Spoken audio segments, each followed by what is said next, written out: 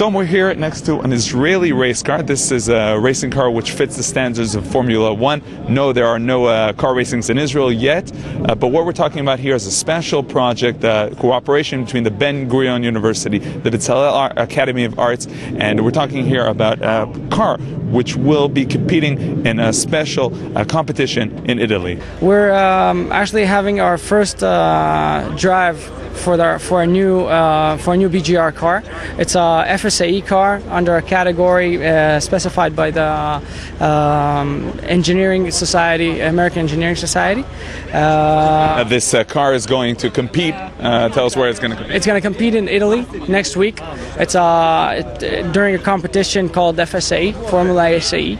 It's a competition worldwide, having eight events around the world. There's one in Italy, and we're going to compete at it.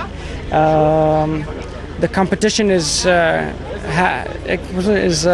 made out of around seven different events. Racing cars in Israel, that's not something that we see a lot of. No, not yet. Hopefully you'll see more of them in the next few years.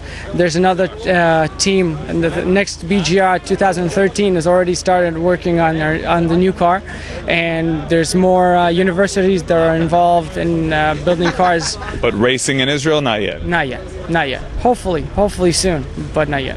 I initiated the contact between Bezalel and the BGR and Ben Gurion University, and I ran the project with our very talented and dedicated students.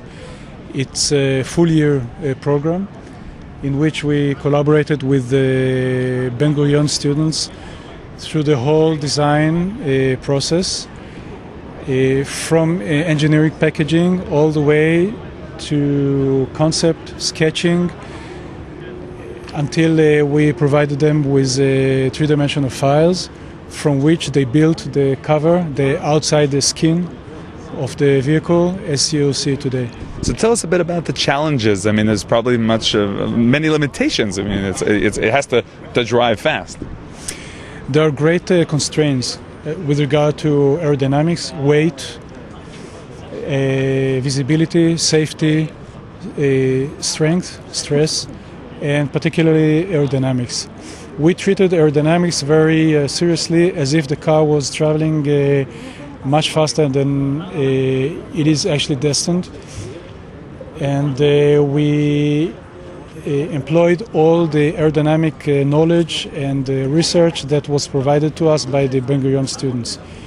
So if they told us, for instance, that a certain gap or cavity needs to be provided, or certain distance needs to be taken care of, then we of course took care of it. We provided our own initiative and our own ideas on how to do things, so that the concept would live through the constraints.